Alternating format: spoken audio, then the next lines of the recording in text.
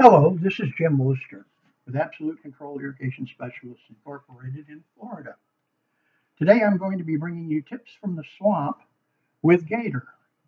Our first tip today concerns the PAR Plus ES controller faceplates from Rainbird.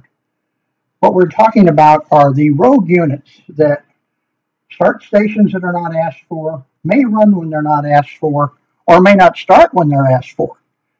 These problems are usually caused by electronic glitches which get into the units during a lightning storm or possibly power surge. To solve this problem, we need to basically erase the entire non-volatile memory of the unit and then reset it.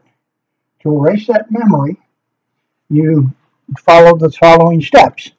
Press the system information button until the display reads self-test.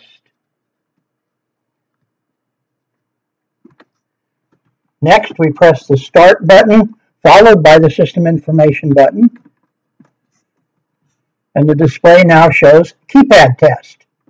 Using the information button, we now scroll to the display that reads cold start, press the start button, and the unit will do a complete reset,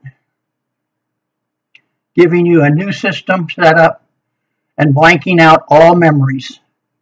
Now you need to add system ID number, time of day, and any other programming you would need to do.